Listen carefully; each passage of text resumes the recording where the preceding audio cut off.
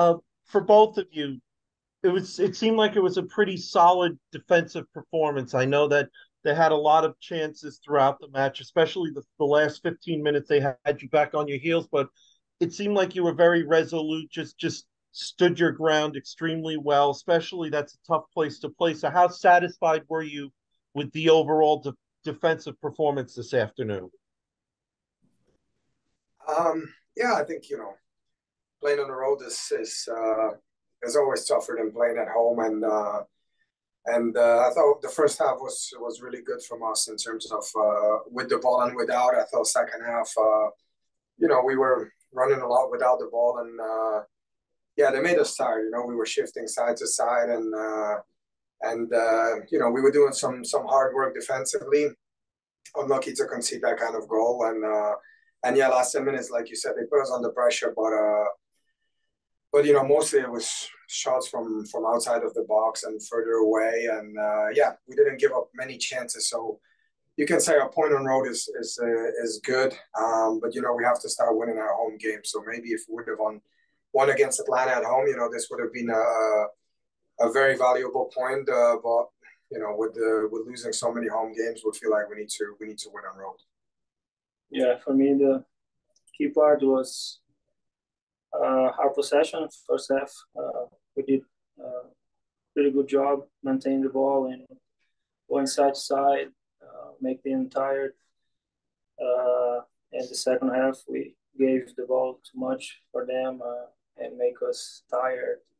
We defend in our field too much for a long time. So yeah, was a distinct first and second half, but for celebrating 1 point tonight, we need to start to win home games. Guys, thank you both very much for your responses. Going to go next to Jada Evans from the Seattle Times. Jada, go ahead, please.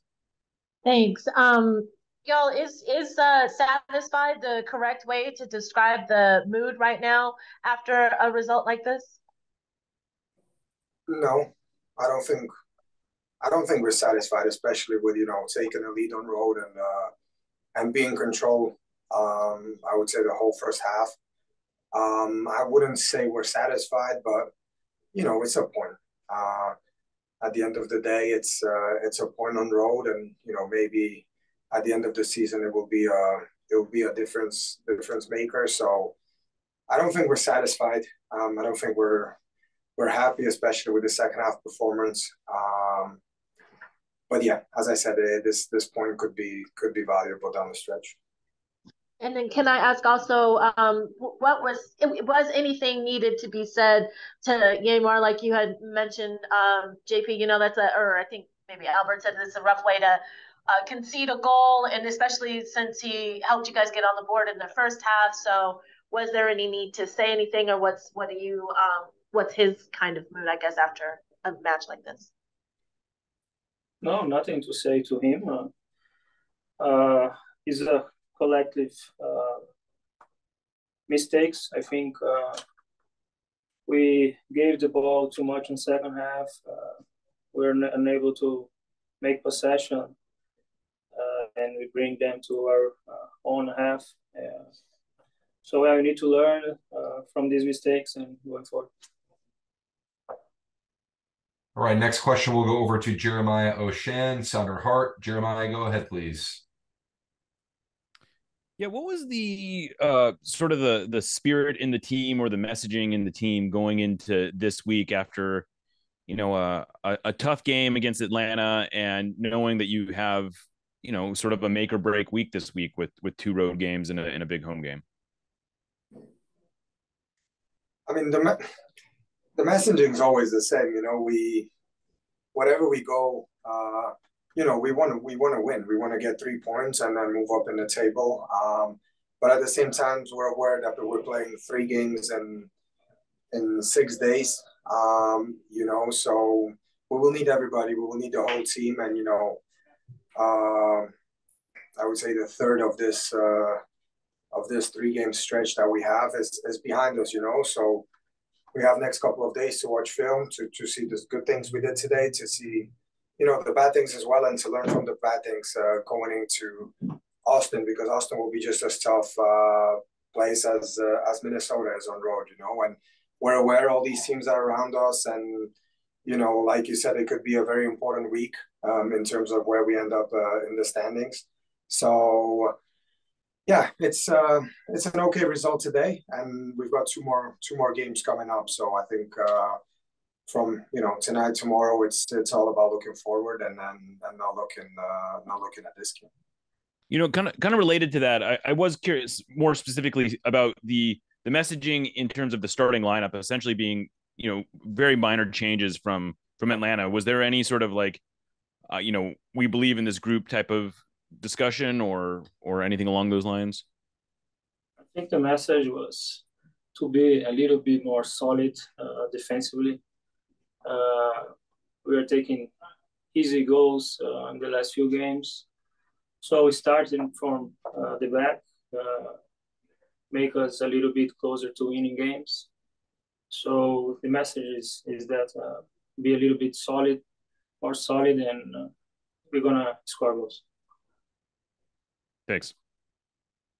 Jeremiah, thanks for your questions. We'll go over to Jessica Lazo next from SoundersFC.com. Jessica, please go ahead.